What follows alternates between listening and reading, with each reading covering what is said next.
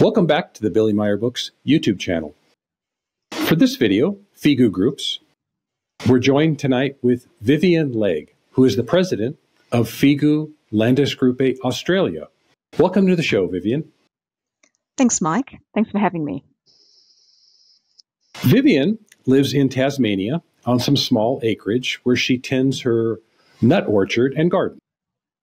She first learned about Billy in 2002 from the movie Contact, which was put out by Wendell Stevens.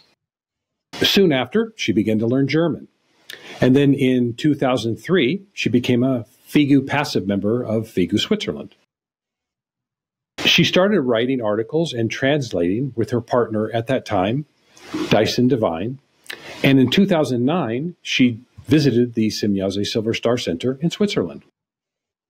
In 2011, she formed FIGU Landesgruppe Australia with 6 other members. So let's get right into it. So Vivian, where exactly is FIGU Landesgruppe Australia located at? Well, we don't really have a location.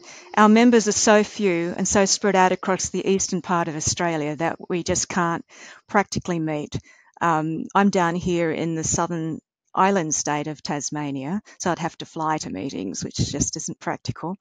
We have 3 members who are in the southern state of Victoria on the mainland, and we have one that's about an hour north of Sydney and another 3 that are around the border of New South Wales and Queensland in the subtropics. So really, wow, spread out.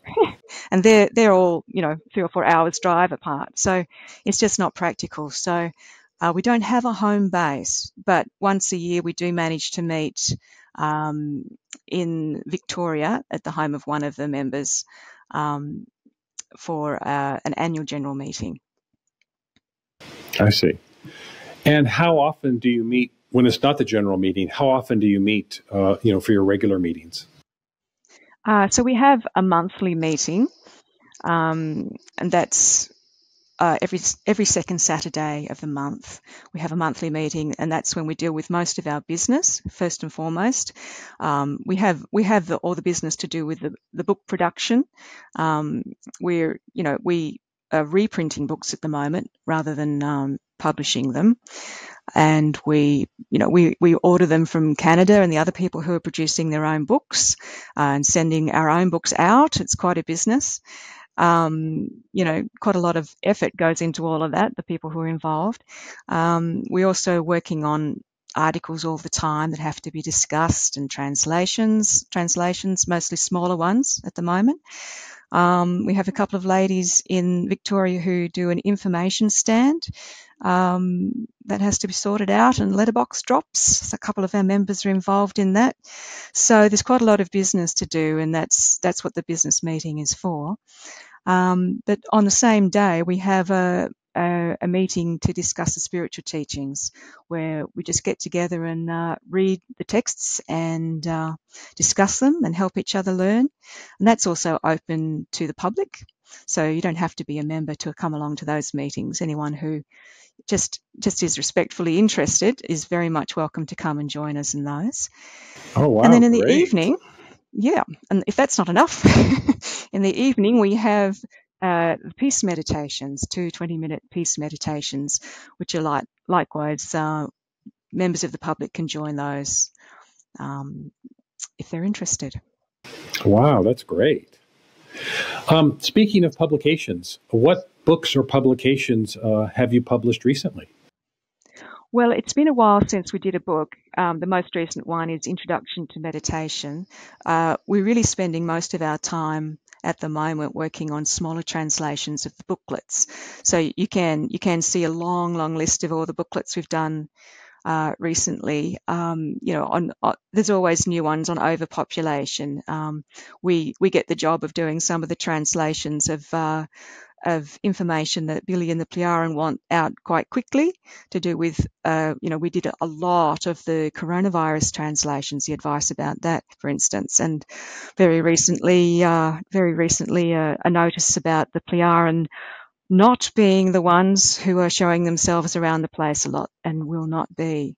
That was important to have out. So we do a lot of that kind of work rather than book publications. But yeah, you can see what we've done. It's all on the web page for exact brochures and so forth. Okay. And what about past publication? Did you cover that already, or is there some? What books have you done? I guess. Yeah. So we've done 3 main books. Okay. We started with Might of the Thoughts. It's just a wonderful book to start with, in my view, because you don't have to be concerned about the history of the case. You don't have to be concerned about the extraterrestrial factor or the all the teaching to do with religion specifically. These books are just so densely packed with crystal clear teaching that just distinguishes itself from anything else you can find.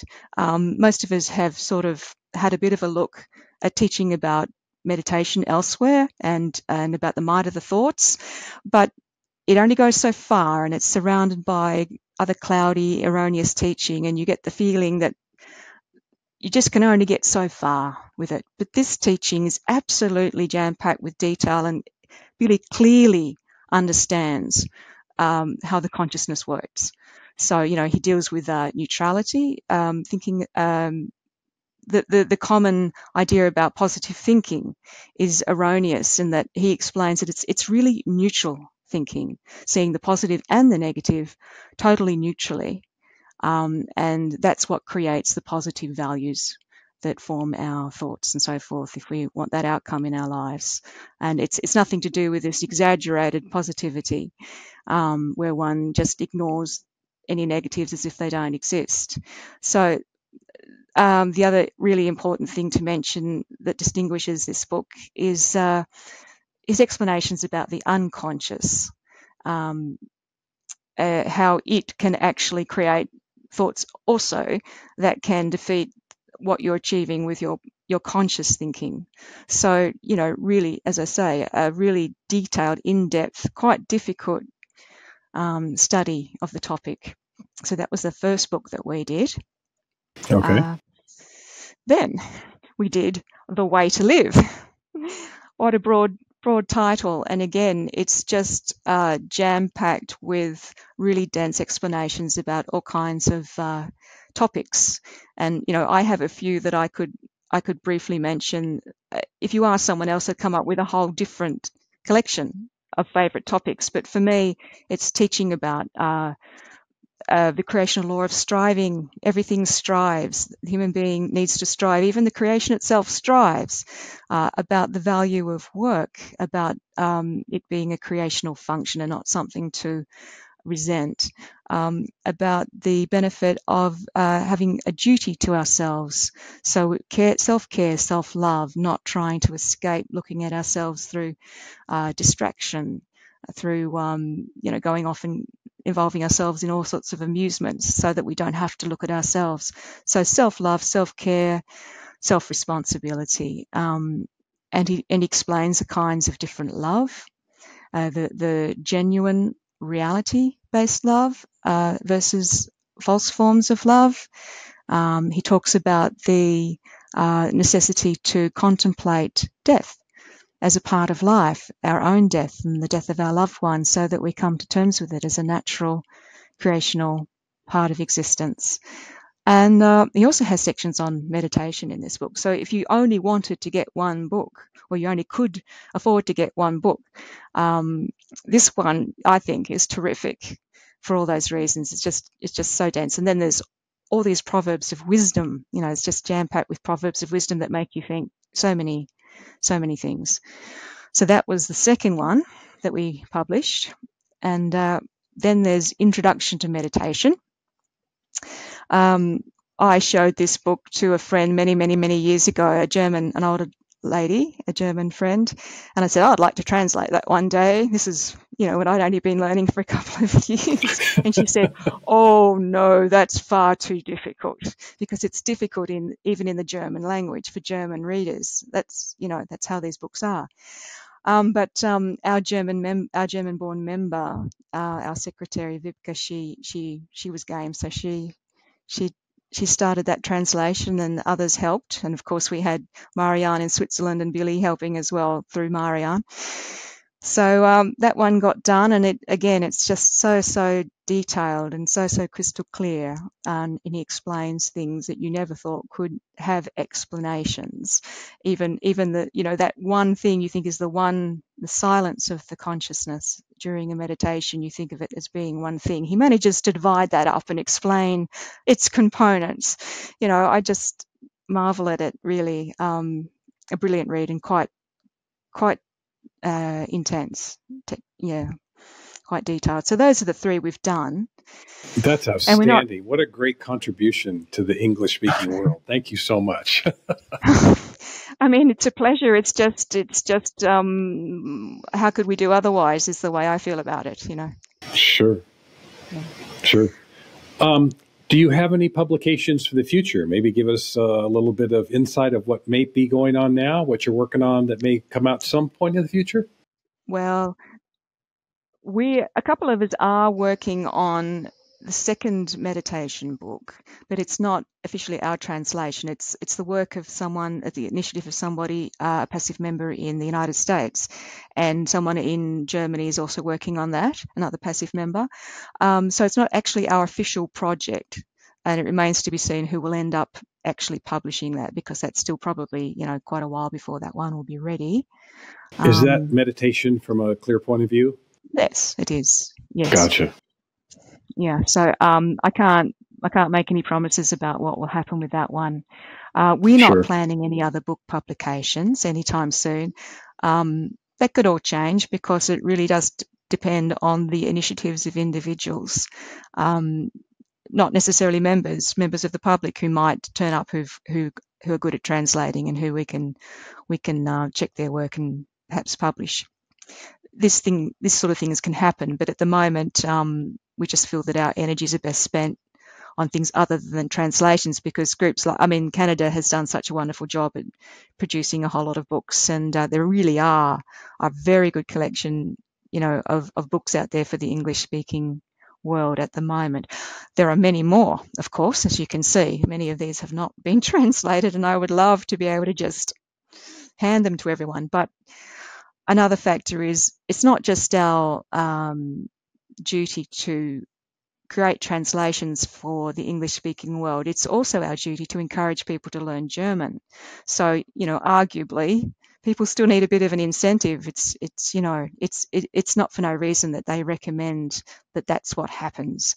The English language is just not as precise as the German, and words and meanings are just so important, given the power of the thought and so forth to guide our lives. Wow, what a great statement. It would be nice if a lot more people would learn German. That would certainly could help with translation, but it could also help with their own learning. The individuals who's reading. Right, and our German-born member Vibke, she has spent a lot of time helping other people learn, very, very patiently. Oh wow, that's great. What other activities does FIGU Landesgruppe Australia do besides translating and publications? Well, it's mainly the information stands and the letterbox drops. So the ladies in Victoria, they can go to the city of Melbourne, which is one of our two biggest cities. They can go there and they do their information stands there every couple of months in the warmer weather, except not these last couple of years because of the coronavirus situation. They thought it was better not to, even though they're allowed to, but it's been not advisable. And aside from that, so some people, it just those individuals who feel moved to do so are doing the letterbox drops where we are distributing the flyer about the peace and the peace symbol. That's really the main thing. We haven't attempted any lectures in public any lately, because it's just hasn't really proved to be practical. There are just too few people and we're too spread out, and you need to be in a capital city, and the result of those tends not to be particularly good. It seems more productive to just keep on publishing on the internet because people can access the information that way. Sure. Yeah. Wow, great. Anything else you want to share with the audience about the FIGU Landesgruppe Australia? Oh, well, we're always looking forward for new sincere members. We had 3 join last year after having basically 5 active members for many, many years. So that was a lovely development, and it shows that, the group can grow. So there's really nothing more to explain. If if people are interested, you can approach us. You can contact us via our webpage. Oh, that's a great point. What is your contact information? How do people get a hold of you if they want to? Right. So the webpage is au.figu.org. And when you go to our webpage, you'll see a contact tab, and you can follow the links there, and you'll see that you can write a message in a form, and that will go to our secretary, and she'll respond to that. So if you want to inquire, you can have a discussion with Vibka and take it from there. And she'll let you know what's going on and more detail if you want to know. But we're pretty, we're not many, and it's a lovely small group at the moment, but we'd certainly like to grow. Okay. Lovely in smallness, in that we know each other well, and it's easy to use the internet with fewer people. I'm not quite sure what's going to happen if we suddenly become a lot bigger, but we'll see. Maybe, perhaps we'll divide into smaller groups or something. Well, as everything grows, there's always more challenges, right? Right, exactly right. Just a natural process. Yeah. Okay. Well, that sort of winds it up for this episode of FIGU Groups. We've been so fortunate to be joined by Vivian Legg from FIGU Landesgruppe Australia, who is also the president of that group. Thank you so much, Vivian, for joining us. We really appreciate it. Oh, it's a pleasure. Thank you.